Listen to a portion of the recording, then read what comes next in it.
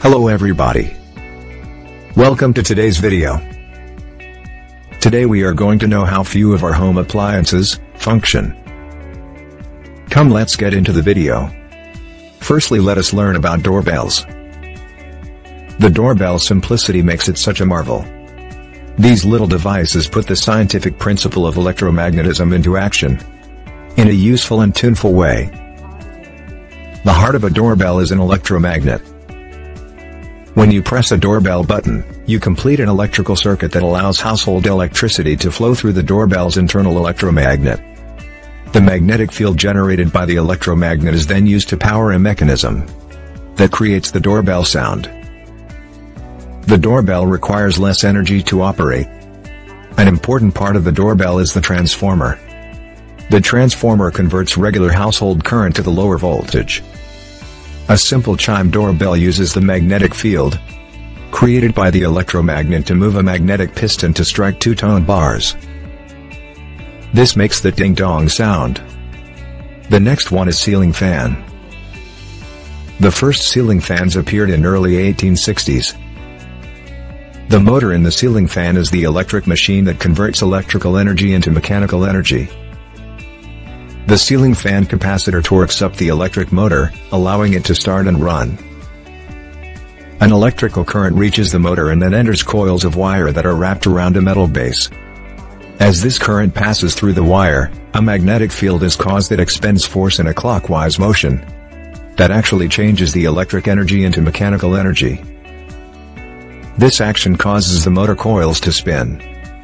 As the coils are spinning, the fan captures this spinning motion, transferring it to the fan blades. A gas stove burner consists of a burner assembly attached to a small gas valve that is connected to the main gas line. When you turn the knob, the intake valve opens and gas flows through a venturi tube, a wide pipe that narrows in the middle. Gas enters through one of the wide ends, and as it passes into the narrowed section, its pressure increases. There is a small air hole in the section where the pipe widens again, and as the gas moves into this section, the pressure releases, sucking oxygen into the air hole. The oxygen mixes with the gas, making it combustible.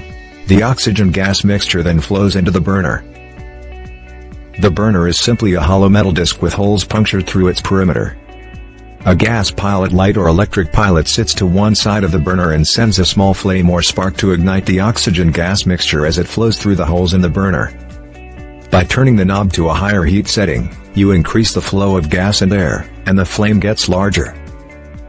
The main components of the refrigerator are compressor, responsible for circulation of refrigerant throughout the system.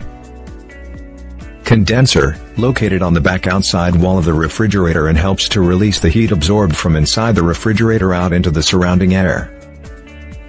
Evaporator, housed on the inside of the refrigerator and absorbs the heat contained within it, effectively reducing the interior temperature.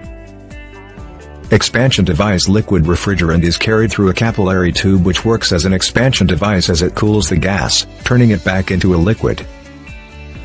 Thermostat. The thermostat regulates the temperature inside the refrigerator, engaging the cooling cycle as needed. Once the temperature inside the refrigerator rises above the set point, sensors alert the compressor to engage, and the cooling cycle begins. The unit draws in the cold liquid refrigerant, pressurizes and condenses it, and raises the temperature, turning it into a gas. The compressor pushes the hot gas towards the condenser coils on the exterior of the refrigerator, where it comes in contact with the lower air temperature in the room and reverts back to a liquid state. The cooled liquid continues on its journey towards the evaporator, traveling through the coils on the inside of the refrigerator and freezer compartment.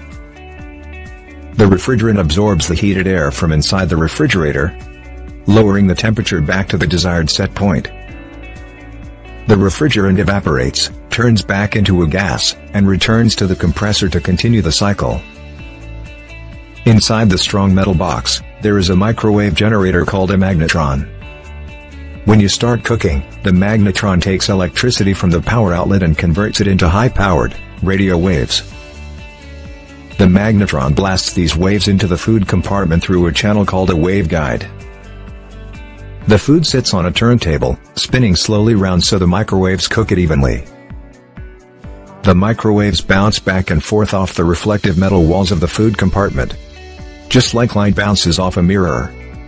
When the microwaves reach the food itself, they don't simply bounce off. Just as radio waves can pass straight through the walls of your house, so microwaves penetrate inside the food. As they travel through it, they make the molecules inside it vibrate more quickly.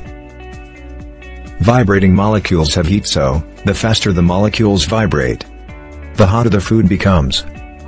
Thus the microwaves pass their energy onto the molecules in the food, rapidly heating it up. There's a fixed outer drum and a rotating inner drum with small holes around its edge. The drums are mounted on a horizontal axis. The outer drum is held to the frame of the machine by heavy-duty springs. That's because, when the clothes spin, they can make the drum shake violently. The springs help to absorb the vibrations. Hot and cold water enter through the detergent tray at the top. The inner drum turns back and forth. The plastic paddles on the inside help to slosh the clothes through the detergent, and water held by the outer drum. An electric motor turns the inner drum, typically using a long rubber belt, yellow. A heating element heats the water as necessary.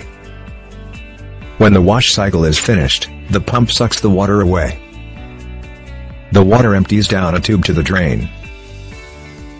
With this we come to the end of today's video. Hope the video was informative and helped you learn something new today.